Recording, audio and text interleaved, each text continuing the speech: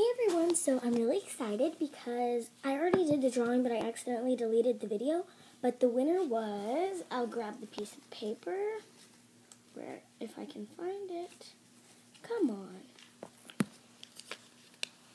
Crafty Girl 57. So congrats on winning. And I don't have to ship out your package because you're my friend's friend, so I can just give it to her like whenever I see it. And so what you're getting is, and I hope you do duct tape because I'm not quite sure if you do or not, but you're going to get this Hello Kitty duct tape, and you're the first person I drew because I kept playing around in them, and I'm like, oh, ooh. So you were the first person that I did. So you're going to get this, sorry about the glare, Hello Kitty duct tape, and if you don't PM me within a week, I have to pick another contest winner. And I'm really sorry about that because I'm not sure if you know how to PM someone. But if you don't, just leave like a comment below saying, and I can just give it to you-know-who. I'm not going to say her name, but I'll give it to you-know-who whenever I see you-know-who.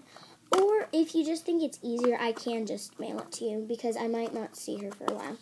And you'll also get these two duct tape sheets.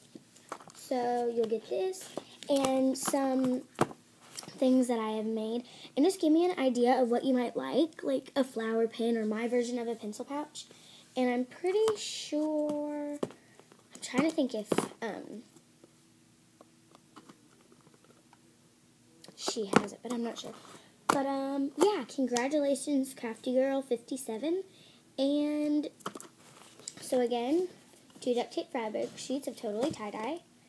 Hello Kitty exclusive tape.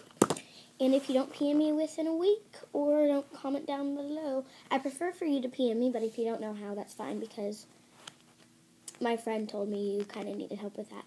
But, I think the duct tape fabric sheets are really cool because they just peel off.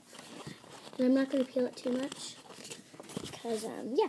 So, congrats, and I'll be giving your stuff, and, ooh, you should probably PM me if you're going to tell me your address. I can just give it to our friend, but, because I'm not going to say her name. So, congratulations again, Crafty Girl 57, and, yeah, bye.